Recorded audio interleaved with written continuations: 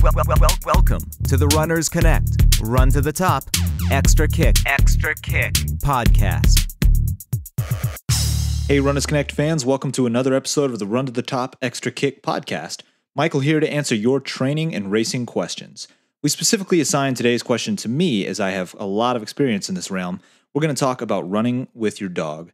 First, a quick shout out to Enduro Packs, our sponsor this week. With high temperatures in this long summer, it's important that you replace the essential vitamins and minerals you lose through your sweat. But how can you stay hydrated and replenish your electrolytes without all the unnecessary calories and additives in sports drinks? Enduro Packs is a fast-acting liquid made by runners for runners that provides natural, vegetable-based nutrients to help you get the most out of your training. Just squirt a little into your water bottle and off you go. Everything you need and nothing you don't for improved blood flow, muscle contraction, and overall health. Its subtle lemon flavor goes with everything, and I absolutely love the way it makes me feel. See for yourself at runnersconnect.net/EnduroPacks. Okay, on to today's question from James. I like to run with my dog, a Labrador Retriever, but I want to make sure I'm getting my training in correctly. Any advice on training with your dog? So I love this question, and honestly, I'm to the point where I really don't like running without my dog. I've been doing it for quite a while now, and really enjoy it. Feel like it makes runs go by so much faster. Just so much more enjoyable when I have my dog out there. Plus, he loves it. Gets him some great exercise. So I have a Lab Pitbull mix. He's actually an incredible running partner, and I'm absolutely happy to share some tips today.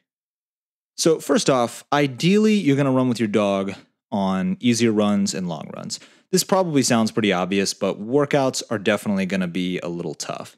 So easy runs, long runs, those are usually going to be a lot easier on you and on your dog, because you're going to be just kind of running mostly the same speed, not going to have any big changes in pace throughout the run. And overall, it's just going to make it a lot easier if you're running just the easier runs and long runs.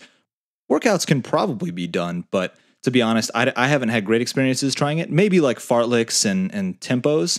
But if you're on a real fast speed session, then I would generally recommend not trying to do that with your dog, just because it's going to be tough. If you can get an area that's pretty, open and doesn't have a lot of foot traffic, then hey, go for it. But otherwise, typically stick to the easy runs and the long runs.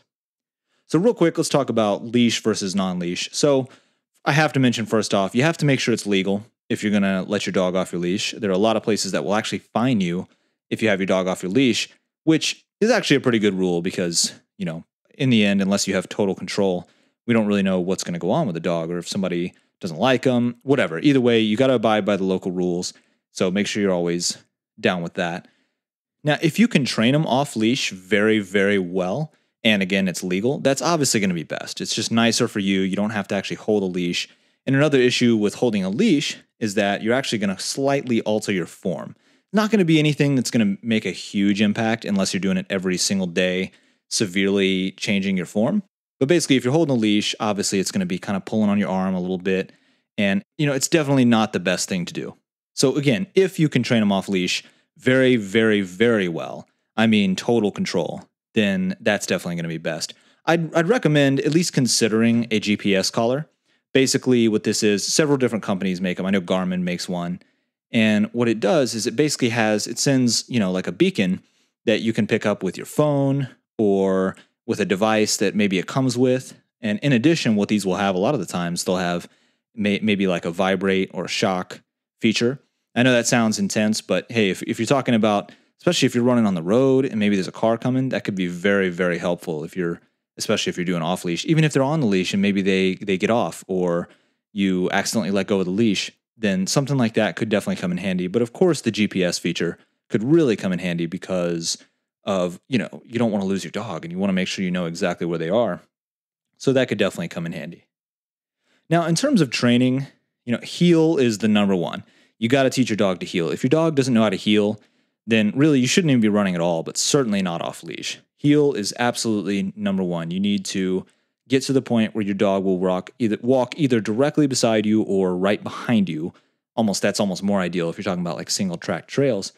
But this needs to be done very, very well. You need to make sure that your dog can heel perfectly on leash and even off leash. Practice a little bit off leash because that'll make sure that they really know how to do it and they're not just making sure that the line of the leash isn't tight. You also need a safe word. So something like, for me, what I do with my dog, I just yell stop. If I yell stop really loud, then my dog just freezes.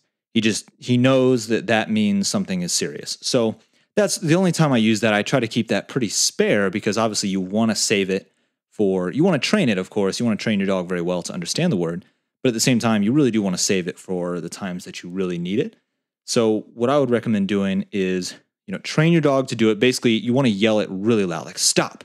You want to yell it very loud to where they almost get like a little frightened by it and frightened by the tone of your voice to the point where they just stop. And that's eventually, then you reward that. They're going to learn that that's the right way to go.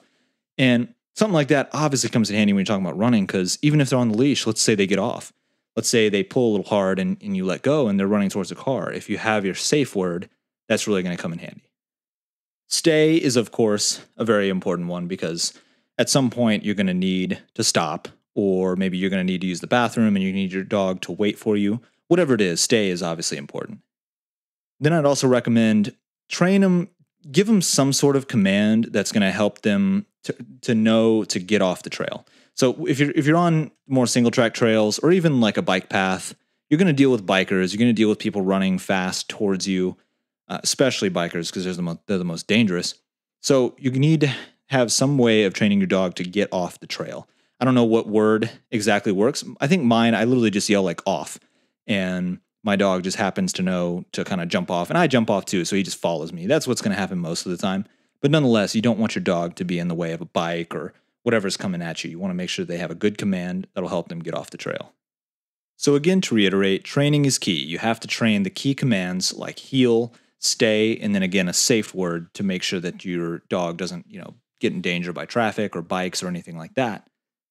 Make sure that it's legal where you're running. And sometimes there are places that you're not even allowed to have dogs at all. So just make sure that whatever you're doing is legal, especially if you're trying to run them off leash. There are off leash dog parks and trails, but you just want to make sure that what you're doing is legal so you don't get a fine or anything like that.